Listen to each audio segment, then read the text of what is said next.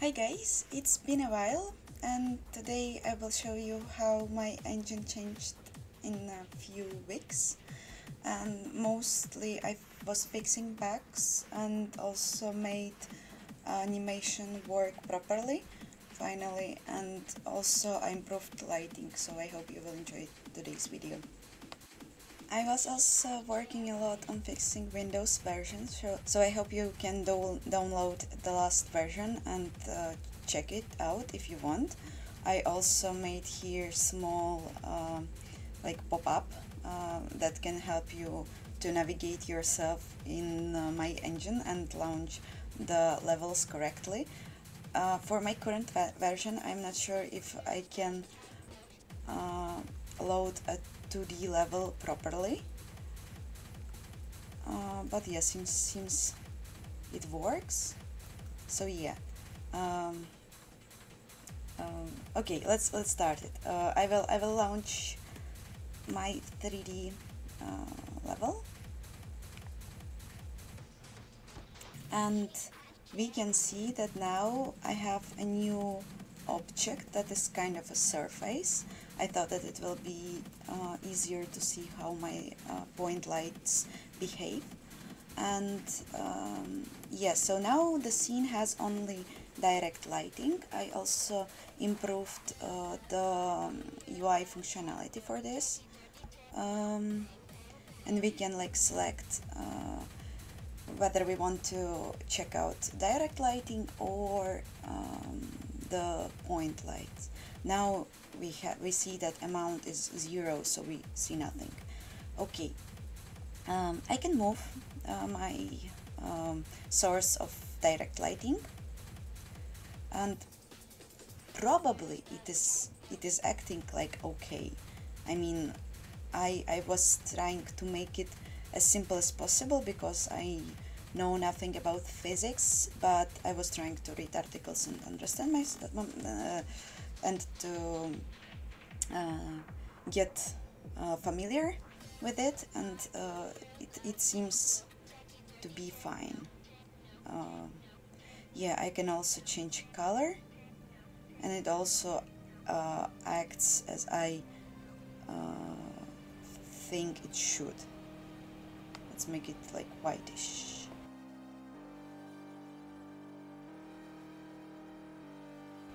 I will now move around objects, so in the future we can see them with the lights more properly. Yeah, also I will show a bit how animations were improved. We can select an animation window, and we can of course change speed, and I can select from the list of animations that I'm defining in the CPP code, and yeah, they're being uploaded when the level is initialized, and yeah, we can just then select how our bones gonna transform, and I really like the result. It is amazing. I'm super happy. We just saw directional lighting. We can disable it, and we see that the whole scene become dark because no lights hits our objects, right? So, and we now going to add point lights. I have a simple functionality for this, and yet they are a bit like we don't see them. I'm going to move them, and yeah, they appears.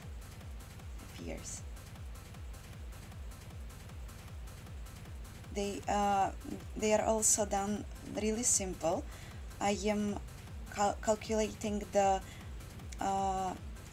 point light attenuation just using distance from the light position and to the vertex of the object. So like as far as you are, then less light we see. So it's pretty easy and physically incorrect, but for me, for my purposes now, it is fine. I am super happy with the result. we can move the second light, but the magic will become later when we are going to change their colors. So let's one be red. You can also see that I am changing the light of my object, light source, to better navigate yourself with what light you are working, because this UI functionality isn't the greatest for now, I guess. So, and the other one, let's be blue. And let's spawn another light. I can now totally have 4, but like it can be increased if we would want it. I will also turn up ambient, because now not everything can see correctly.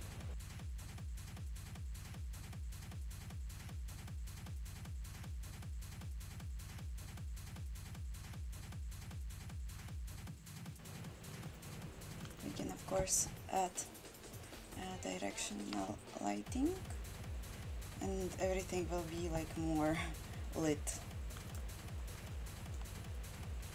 And if we will make ambient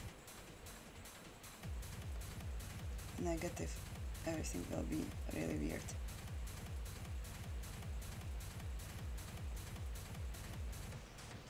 It still look pretty dramatic. I like it. I guess that's all for the presentation, and we can go briefly through the code.